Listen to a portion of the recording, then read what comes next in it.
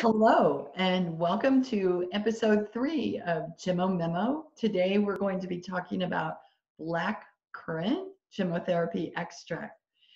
Black currant is a very exciting extract to learn about. It happens to be the most widely used gemmotherapy extract all across Europe. And I think after you hear about our views on black currant, you're going to understand why that's true. I'm Lauren Hubele. I am a gemmotherapy expert. I'm a health coach, and I'm here today with herbalist Teri Brooks and with acupuncturist Maegan Lemp, each bringing our wisdom into looking at individual gemmotherapy extracts.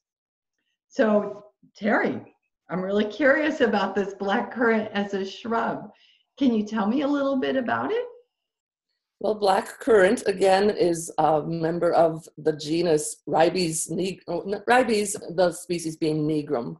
And there are other species. Of course, there's the red currant and there's a white currant also. We're talking about the black currant.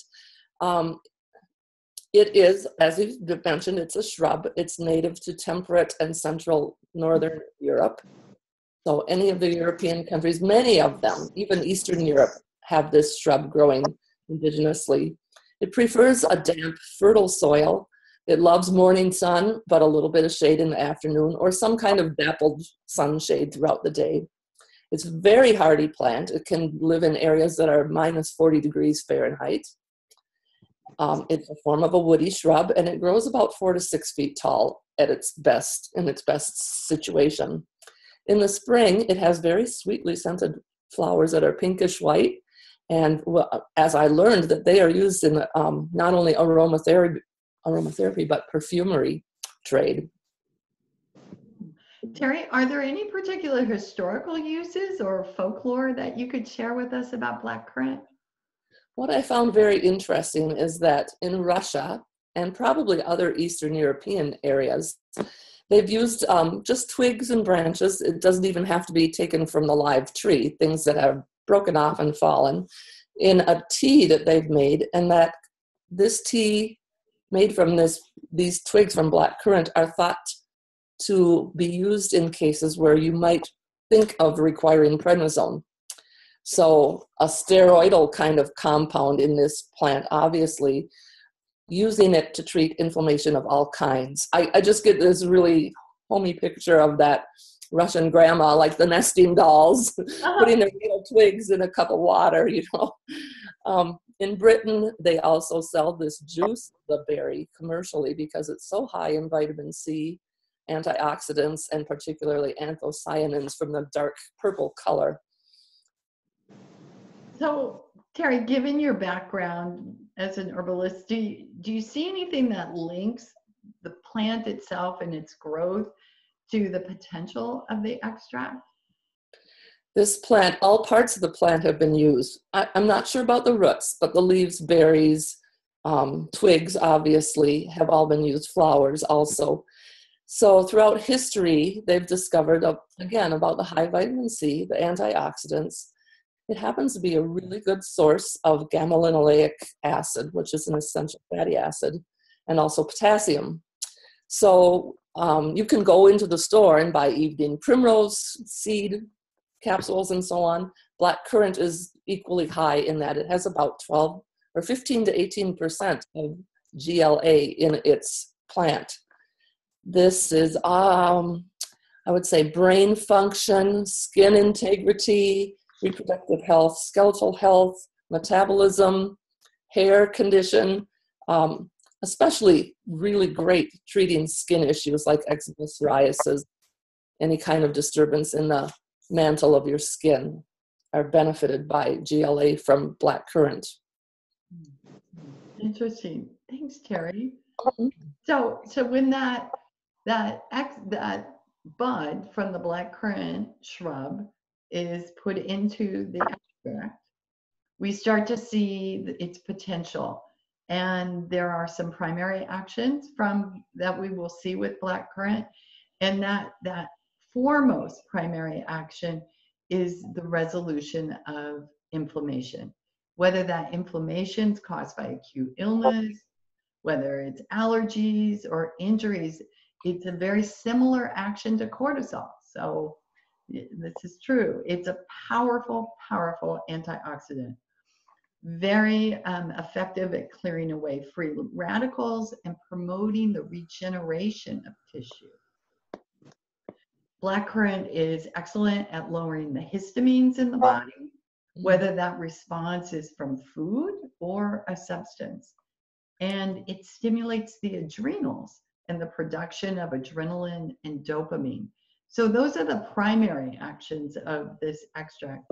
But it has a secondary action, and that secondary action is as a tonic for the sympathetic nervous system, making each of the actions of the sympathetic nervous system more effective.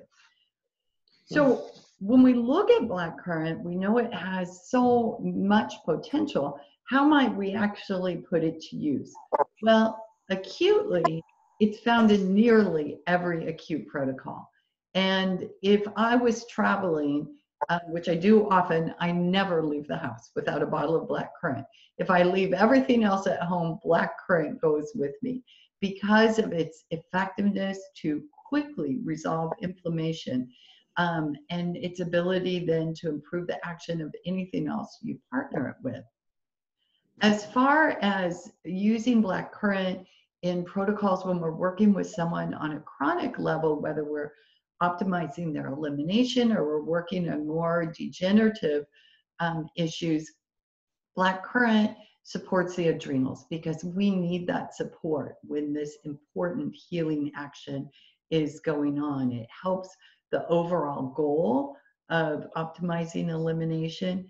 And what's really magical, I think, about blackcurrant is it improves the effectiveness of everything it's paired with. So I can easily see why this is the most popular extract in Europe. It has a lot of potential just in that one little bottle. Now, Megan, I can't wait to hear what you have to share. I'm sure it's interesting from the Asian medicine lens. Yes, blackcurrant is also one of my favorite extracts, and it is indispensable in so many cases.